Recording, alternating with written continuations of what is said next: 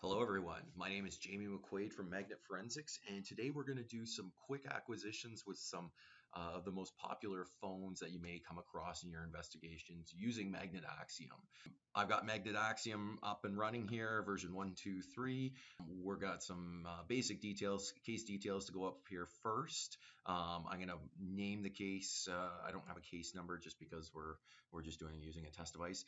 Right now I've got a Samsung Galaxy S7. We'll just call it S7. It's an Edge, so I'll call it S7 Edge. And I like to name my case and my acquired evidence folders the same thing, even though they're located on two different drives. I like to separate them out just for flexibility's sake, and it's actually much faster. So I split them up that way, but name them the same thing. So S7 Edge there. No case number, like I said. Let's jump over to evidence sources and we'll add the device. So we'll go mobile, Android, and we're going to acquire evidence. Now I've got this phone. It's we're doing quick acquisitions, so we're going to do the unlocked. We're going to assume that I have the passcode, which I do, and so I can unlock the device and I can get it into USB debugging mode.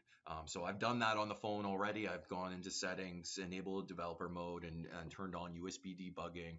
So I'm going to choose unlocked. You can use some locked recovery methods, more advanced methods for Samsung devices, but for this one, we're just going to do a quick. So we've got the phone up here ready to go. Like I said, Samsung phone. You can see there's the G935W8, which is the S7, the unlocked bootloader version, serial number there. OS is running Android 7, and privilege access says no. Privilege access basically means that the phone is not rooted at this moment.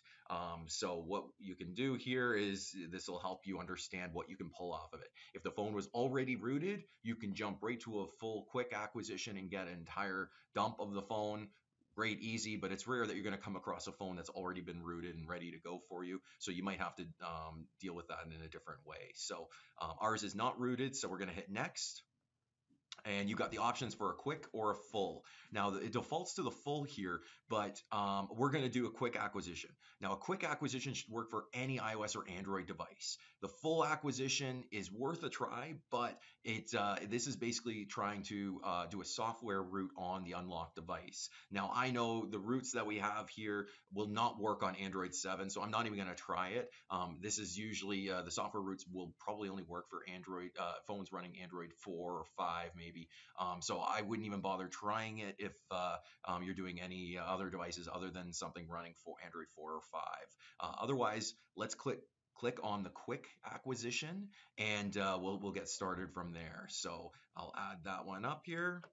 And you can see the device gets added in here and it's ready to be imaged. Now I could add multiple devices here. I could add a few devices, maybe multiple phones, computers, cloud accounts, you name it.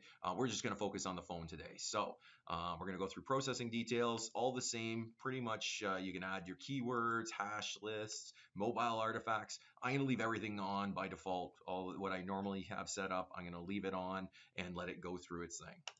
Analyze evidence is the last window here, and it's just a summary of what we got ready to go. What it's going to do is it's going to acquire the device, and then it's going to process it. So let's hit Analyze Evidence here, and it will go ahead and do that. So we'll give it a sec. There we go, and it's starting to do the acquisition. What it'll do is it'll install an agent. The quick acquisition for Android basically installs an agent on the device to pull some details, as well as doing an ADB backup. So there it goes on the ADB backup as well.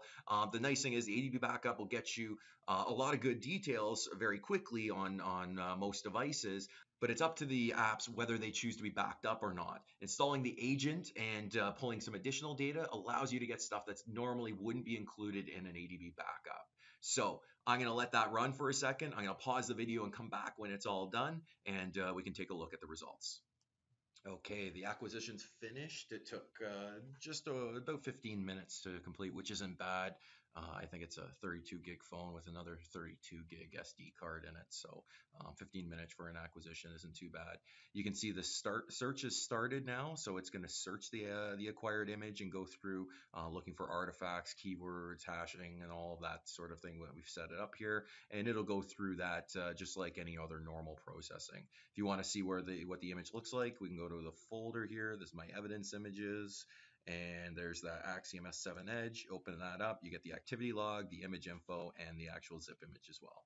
There'd be the ADB image and the agent data that gets stored within that zip and as an image. So we can take a look real quick at image info, and you can see all the details that you would need just in case to ensure that make sure everything finished, the serial numbers, IMEIs, all that sort of thing that goes along with it. So again, hopefully that was helpful for you. I'll don't need to show the rest of it. If it's searching, it'll show the results afterwards. But from an acquisition standpoint, everything's done, and it's now just processing through the actual image. So that's everything. Thanks for watching.